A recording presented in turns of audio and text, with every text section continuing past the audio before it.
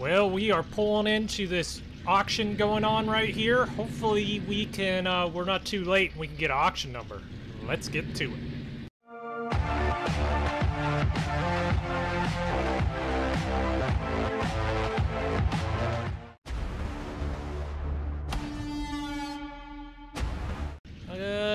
What do you think? Just park right in front of the door?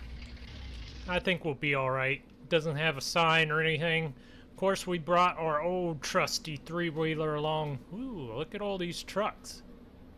Oh, mostly Chevys right here. One Ram, a yellow Ram. Ooh, man, that is my favorite Chevy. The front end of this thing is just beautiful. I've always liked the looks of this Chevy. Always liked it. Alright, let's see if we can get a number. Ooh, it is noisy in there. So shut that door. That's a little noisy. So basically, we're gonna go to this auction. I'm gonna basically snoop around all the stuff at first, but they said once the auction starts, they don't want me to film. So I can't film once the auction starts, but we can snoop at first. That's always fun. Speaking of snoop, let's look at people's trucks. This isn't odd, is it? I mean, this is normal. I always look at trucks. Is that a dually? Ooh, that's weird. High country. I have never, ever seen that style of truck. He must have did that modification himself. That's weird. This is a good old, what is this, the prior year's model? Yeah, this is right before they changed it over to the new style Chevys. Of course, that's the best one of them all right here with the hydro bed. I just love the colors on this little three-wheeler we got, the Honda. Man, they just pop. Almost looks like American flag. So patriotic. America. America. Yeah. Oh, here's a screaming America too. This old Gen 1 Ram, Power Ram. He's yeah, I'm not a fan of low riders, but it's a good clean truck, that's for sure.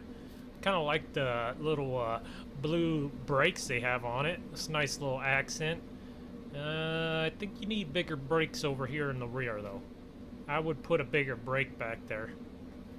Yeah, put a bigger caliber brake or something. I mean, come on. Alright, so let's get to the task at hand. What? Ooh. This might be an option right here.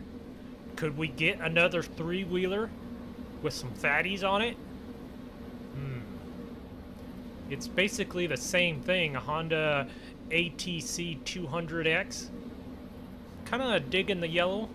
I like our colors a lot better, but the fatties on there, we could really float across. We can really be dangerous in. You know, them big fat old tires were always good because they're almost like a bumper. You could hit stuff, you just kind of bounce off of it, but they're extremely dangerous. Look at this old school versatile here. What does that say on there? A Butler? A 2310? Not sure the horsepower on this. I'm sure if it hasn't been overhauled, it's probably lost some of its horsepower. That's a good old tillage tractor right there. That's old. That's American power right there, that's for sure. Always like the looks of these. I kind of like the old school colors, kind of like that other versatile right there. But, yep, pretty plain inside. That's the weirdest looking gear shift I've ever seen. Pretty plain. An option if it goes cheap enough, that's for sure. Oh man, look at this beautiful Steiger. Is this the 20th anniversary? It is. I don't know why it says 20 years of quad tracked on there when it's tires. That's a little odd. That's definitely a little odd. It has tires on it. That's different, but man, it does have, oh, it has a towing cable right in the front too, and a little hitch. Oh, this is kind of nice. It has a little toolbox right there. I don't think we can afford this. Man, this is kind of nice. this wouldn't be that bad. Oh, it does. So it has a PTO. It has 6 hydraulic hookups, and it has a quick attach hitch on it. Let's see if fire this up. So it has the Pro 700 on it, screen. Wow.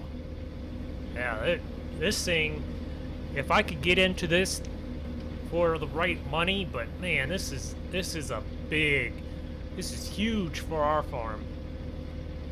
That must be escape. Person escaping, so in case somebody you don't like coming through that door, you can always escape through this door, right?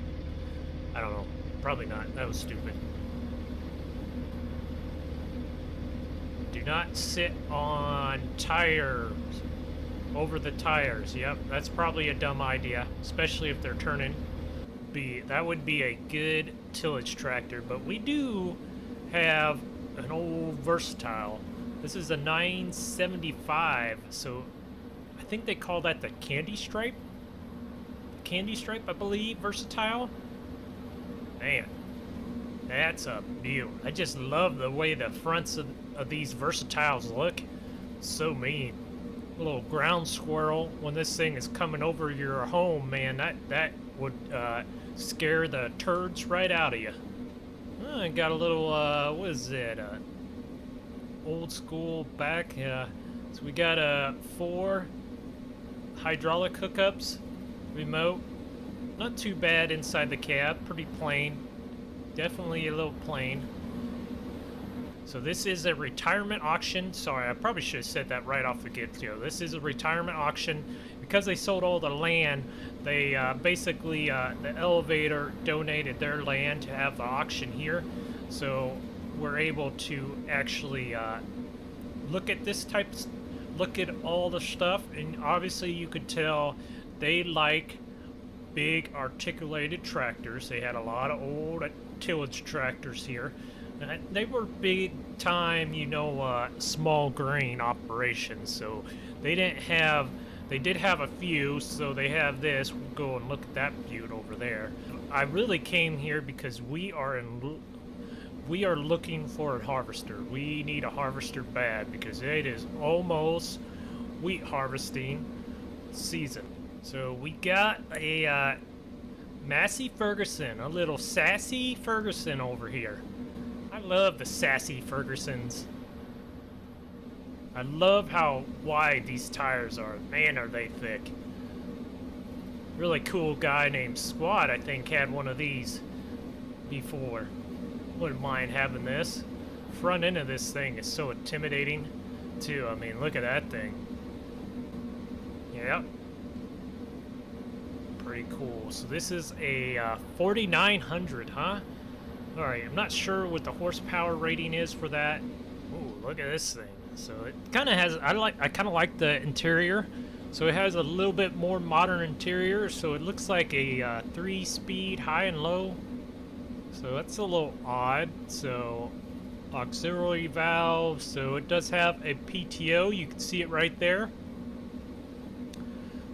Depth control. So it must have a 3-point hitch. Not too bad of a old tractor. I wouldn't mind having this old thing. I mean, it'd kind of be an upgrade than our old Versatile we have, if we get it at the right price. Ooh, listen to that thing. Gotta hear this thing start up. Let's hear it. Yeah. Yeah. I know. That stupid dryer's so loud over here. So this is what I was really interested in. The 30 years rotary leadership axle flow. So we got a 2588 here. What a beautiful harvester. It has a little grain extension. It does have the longer auger on it. This is a properly sized old case harvester there. You see a lot of them that just aren't properly sized. This one is definitely sized correctly. Kind of digging this. Let's see inside. Yeah. This ain't too bad. Fairly good interior here. Little buddy seat right there. I was hoping to get duals on my harvester though, so I think I am going to bid on this whole thing. This looks like it does have, does kind of have high, so it has 4,000 separator hours on there, so that's kind of a little high there, but not too bad. It's for a case that's probably just breaking in. Does seem like it has a ghost door there. So here's a 2388. This does have duals on it. See how clean this is. So this is a size smaller than the 2588. So the interior looks just like the 2588 right there. You can get both of these harvesters at C&H Modding if you're interested. Danger, C-N-H-I Modding, huh? Danger, huh? That is danger. Danger. It's kind of weird they have a cup holder right there on that side. A little bit odd. I would not mind having this. This is a perfect harvester for our operation, I think. Elmer's Hallmaster grain cart with tires on it. It's a little bit different. I would not mind having this thing. This thing is not going to go cheap, though. No way, shape, or form will this thing go cheap. We do need a grain cart, and that has the oddest looking rear hitch I've ever seen on a grain cart, but yeah, that is a different. You don't see many rear hitches on a grain cart, and that's probably the most unique I've ever seen. The inside looks fairly good in there. It's not too bad looking. Climb down here. Here's a Kinsey. So this is 1100. It's an old school Kinsey.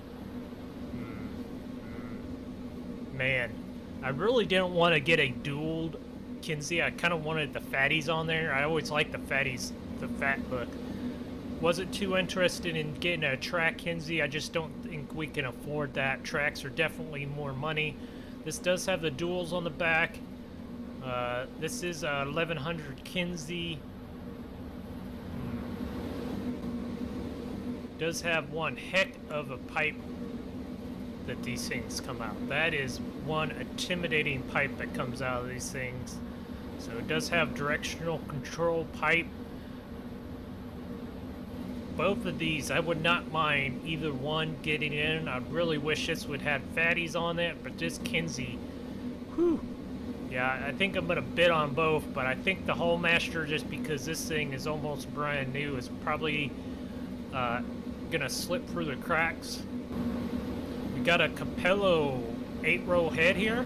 Yep, 8-row. Looks like he's even a folding 8-row. You don't see that every day, but I need a corn head. I don't know if I can afford a Capello. This looks like it's a little used. Right there, the little paint wore, the details are a little bit wore. Does look like they touched up the center auger there just to make it look newer, but yeah, definitely gonna bid on this. I don't know if I'll get it or not. Got a small draper head. You don't really see this size draper heads every day. This is a Case IH draper head. At least it says Case IH on it. I don't think this is really a KHIH draper head, but doesn't matter to me. I'm probably still gonna bid on it. Looks like we have a Case IH loader L795 here, a front grapple hook. Don't know if we have a tractor for this or not. I am a little interested in this Heston baler. This has obviously seen its day. Man, this thing is old. But this is like a good backup baler. You always need, especially if you're dairy, kind of, once that hay is ready, kind of need a backup baler. So this is an old twine baler right there. So, yep, it's definitely seen its day. PTO shaft. So if you don't know, we have been looking for a drill. So so the beans I plant in row So I don't really need it for my soybeans or anything, but I need it for like wheat, oats, anything, especially crops. I think we might have to plant some oats for our horses we just purchased. So I'm really thinking about possibly bidding on this. I don't know if I'll get it or not.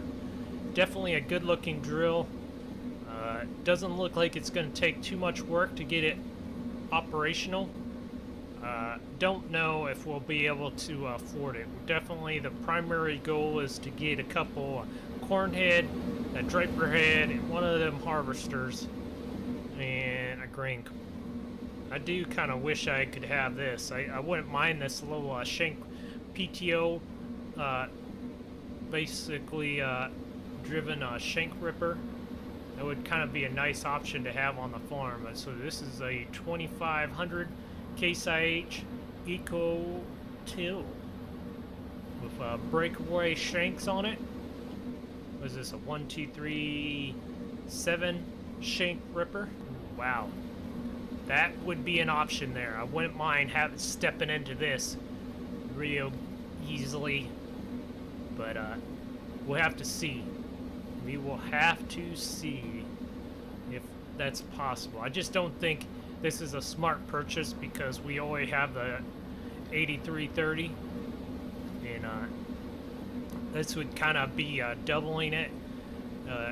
We do have the Versatile that's able to basically be our tillage tractor next year, so we don't have to use the 4440.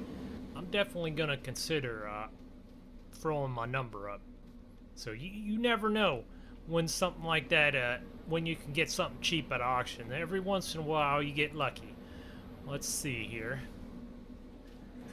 Alright, let's see when they are going to start this thing off. Alright, we're going to start off. Wish me luck. Alright, so the auction's over. I'm just helping this guy basically load up his Magnum. No, we didn't buy this. So he bought this and the Ripper behind it, actually, so he got a pretty good deal. Really liking this Magnum. Got this rear window you can open up. Everything is kind of pretty cool on this thing. Pretty kind of a nice option. I kind of disappointed I couldn't basically purchase it, but it does look nice. See if we got them loaded about right. Looks, we might need to back it up just a hair. There we go. I think that will be a proper load. That's definitely going to be a load for this old Ram. You guys think this Power Ram has it in it? It's only a 3/4 ton, so I hope they're not going on a long distance journey here. Alright, he's taking off. Ooh, man, is that thing going to get it? Come on. Oh, look at it do a little power hop there. Oh, man. Thing, look at it. The back end is almost scraping. Woo! It's going. See you later, buddy. Okay, so this little three-wheeler here went cheap, so we just picked it up. I mean, you'd be amazed at how cheap this thing is. And it runs good. Like, we got this for only about 400 bucks.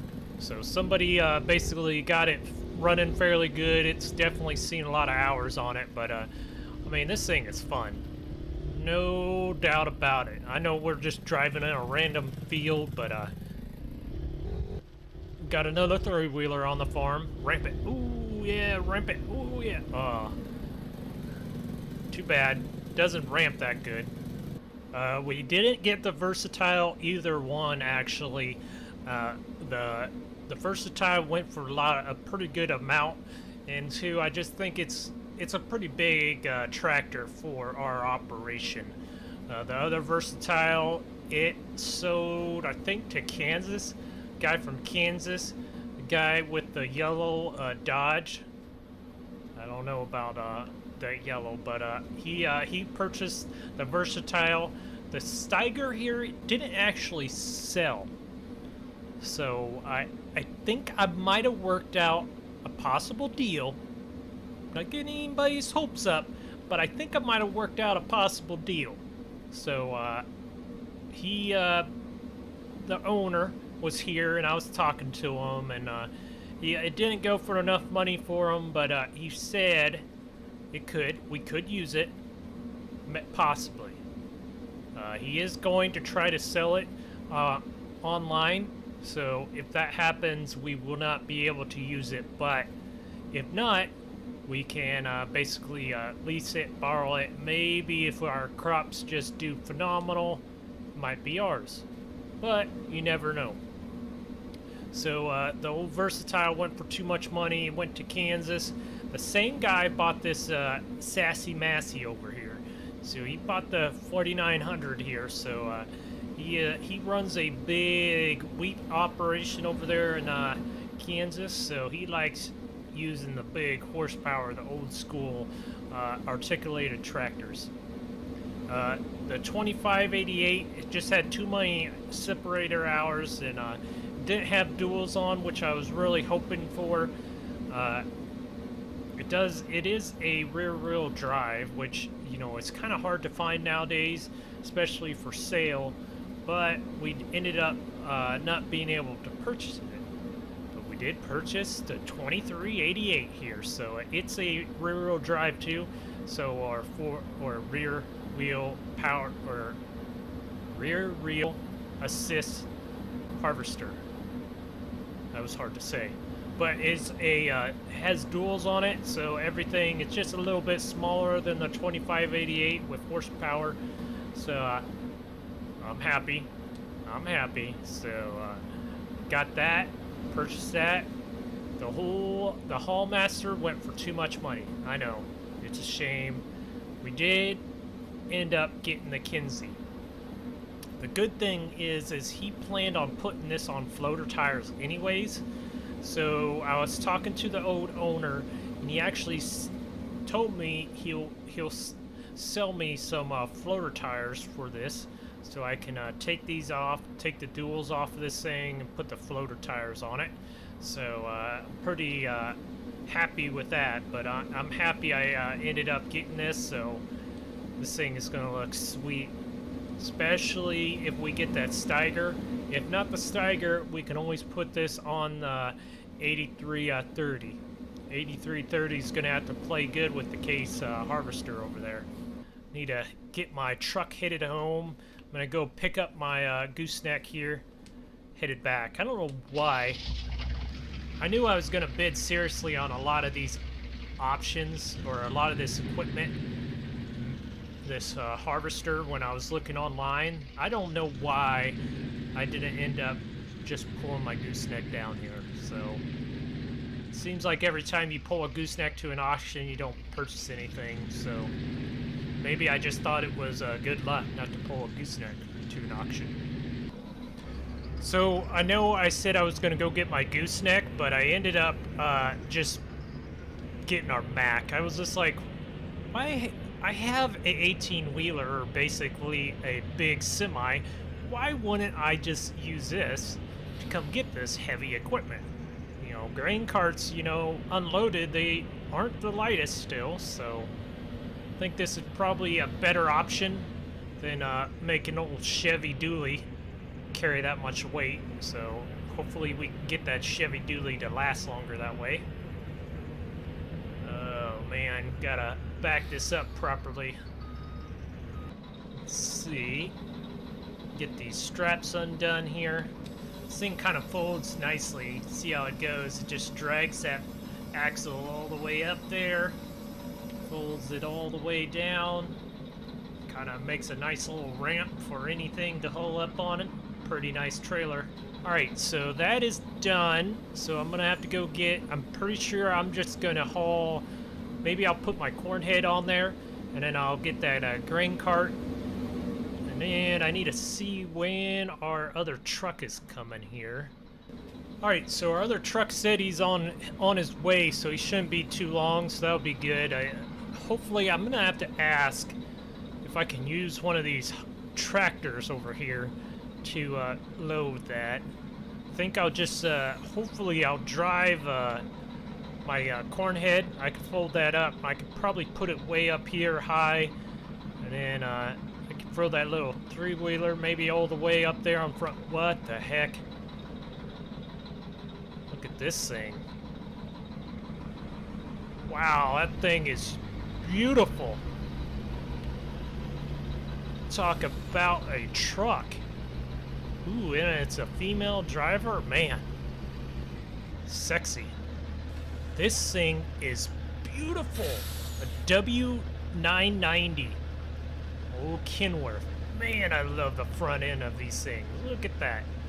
That is one beautiful hauling rig there.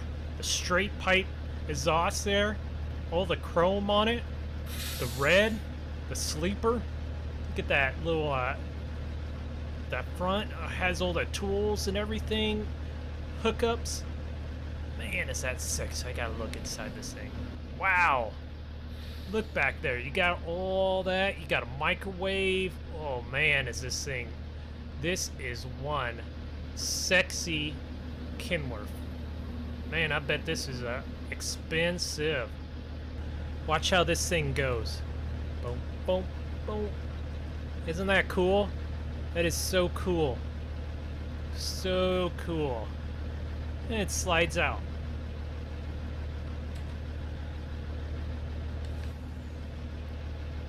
Goes all the way back down. You gotta fold all these back in right there.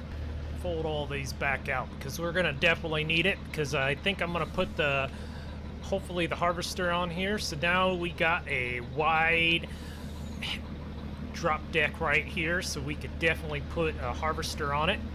Look how good that thing would have looked together, though. I mean, that would have been a sweet operation. So let's fold this thing up here.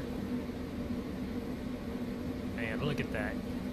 That's so cool. I don't think there's probably a big use to having a folding 8-row corn head, but we got one. At least it'll go easily on a trailer. I'm gonna try to drive this up here. It's just barely wide enough to go up this thing. I want to get it all the way to the front. Lower it down. Alright, we're going to leave it right there. Kind of works out right there nicely. Alright, so I decided to load up our little three-wheeler right there. I think it'll just work right underneath that grain cart.